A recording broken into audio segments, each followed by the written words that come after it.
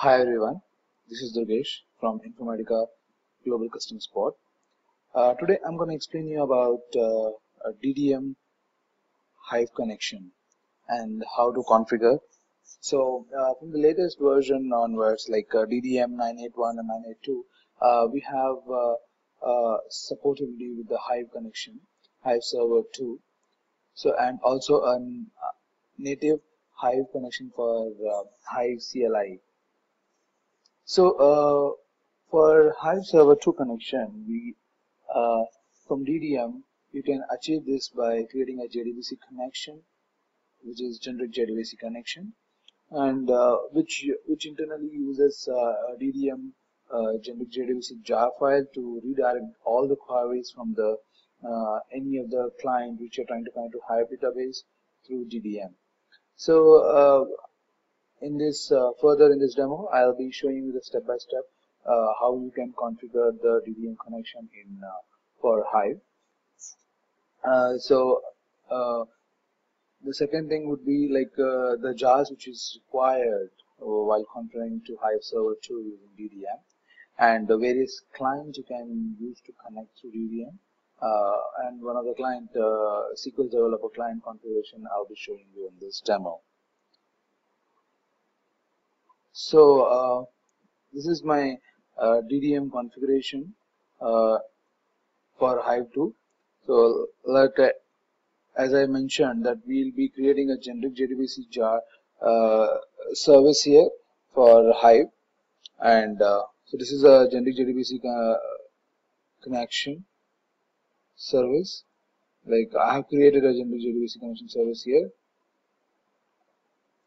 and similarly for the Hive 2, I'll be showing you this. So here is the configuration required for Hive 2 generic JDBC. So let me show you this step by step, like what are the things which will be required. So as I mentioned that the database type will be generic database, which uses JDBC URL to connect to the Hive Server 2. So this is as usual DDM database name, and this is the driver class name what will be used for Hive drivers to connect to the Hive database. So this driver you can get get it either from the any of the Hive database, Hortonworks or Cloudera, and just provide the driver name here. And these are the connection string URL. So this also you can get it from online, or the URL is JDBC Hive 2 and the Hive server host name and the port and the database name / database name. So, and this is the username and password. So majorly this is things which we require. Also I will show you since this is a driver class name which we provide. So while doing a test connection or connecting from the DDM, it requires specify some specific jar files in the DDM installation directory. So let me show you the list of jar files which it requires. So this is my DDM installation directory, and this is a library folder. So once you go into this library, there is an ext folder which is called external jar files to be placed here for any of the database where you use a generic JDBC service or generic database connection type.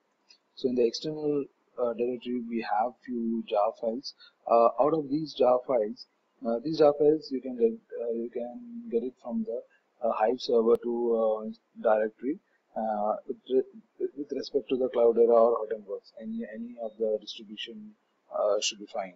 So major jar files to be placed here is Hadoop core, and this is a 1.2.1 version.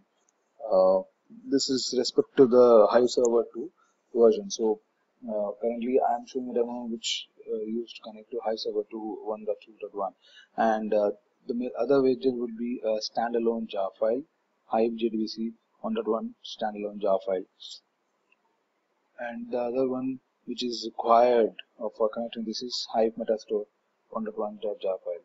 So these are the three major jar files which has to be present in the CH directory while trying to test the connection from DDM. So by default, we have not provided any jar file location in this connection details in DDM. So by default, it picks from the jar files from the ext directory and finds the class name in the jar files present in the ext directory. So let's do the test connection for this. So as you can see, it's going fine here. Test connection validated. So this is the Hive server 2 connection should be configured from DDM.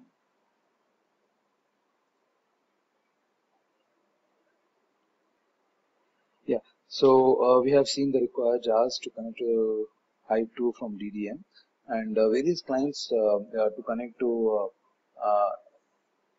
Hive server or through DDM can be SQL Developer and Aqua Data Studio and Squirrel. So please follow us for further KB videos which explains about DDM connectivity through any of these clients through to Hive server 2. So you can refer DDM administration guide for more details and for detailed steps. Thank you for watching this video. I would love to hear feedback on this video.